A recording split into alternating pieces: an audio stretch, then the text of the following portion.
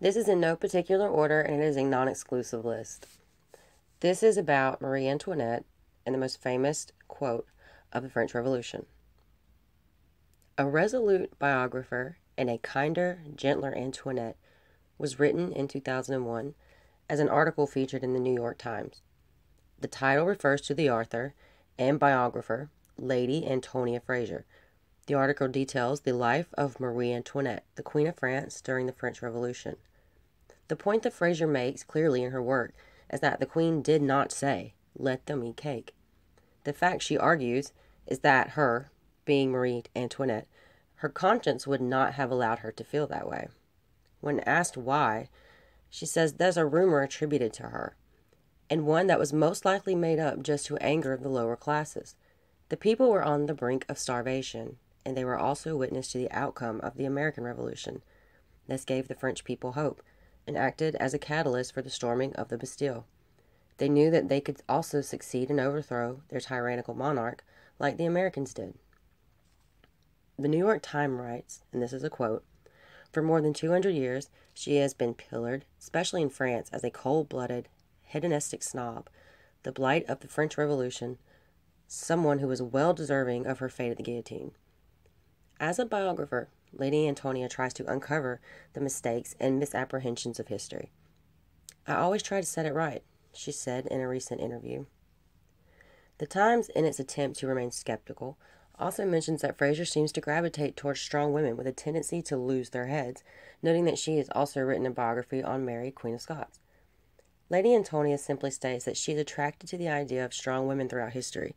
It just so happens that strong women always lose their heads during these time periods. She, Lady Antonia, also tries to correct the portrait that history has painted of Antoinette by writing that she was actually a very sensitive and empathetic person, and by the end of her life in 1793, she was happy to die. Marie was wed to King Louis XVI as a child, and she was uneducated but very smart. Lady Antonia goes on to state the obvious by mentioning that Louis was more responsible for the revolt because of his neglect and spending. All the while, the people of France starved to death. Fraser spent time in France off and on for 5 years, researching information she could use for her book, as well as any hands-on evidence she could find.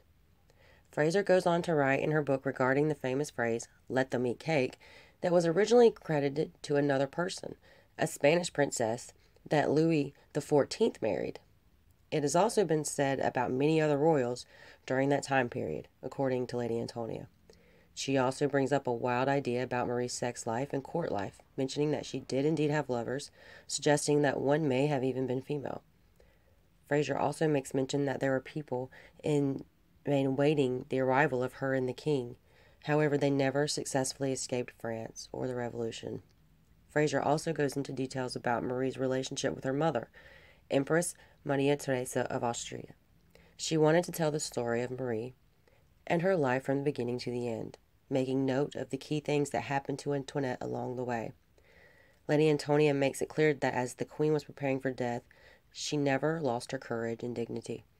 She writes, "People have always talked about her great unhappiness, but when the end finally came and she was taken out of the cell and she was not going to see her children again, I think she thought this is the release." As evident in Marie Antoinette's last words, "The moment when my ills are going to end is not the moment when courage is going to fail me." Marie Antoinette was not the cold-blooded, heartless queen that has been portrayed for generations.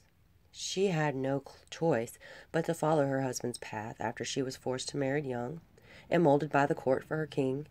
She did as she saw fit to live her life, even among rumors and dishonesty about her own self. She is not responsible for the revolution, and the blame should not be placed on her alone. The statement associated with the queen was fabricated to use as a scapegoat. However, it was also responsible for sending her to the guillotine. The point about Antoinette that the New York Times is trying to showcase is that there is a different side to Marie Antoinette, and one that many people do not know. The Times allows Lady Antonia to make use of their platform so she can tell the world that the most infamous statement attributed to the French Revolution did not happen in any way, shape, or form. This article in relation to locality can be narrowed down to Europe, specifically France. After the American Revolution, the French Revolution sparked off with zeal. Starting with the storming of the Bastille, things continually worsened and became horrible with the rise of the Jacobin class and their reign of terror. The king and queen were beheaded, as well as at least 22,000 other French men and women. This article directly correlates to the Queen of France and her famously associated quote, which allegedly caused the angry mob to have her executed. Research has been done to show that she in no way had anything to do with this quote originally, and it was never noted to have been Antoinette who said it. A direct quote taken from the article very simply says that one thing Lady Antonia mentions at every conference and every book signing. No, she didn't say it.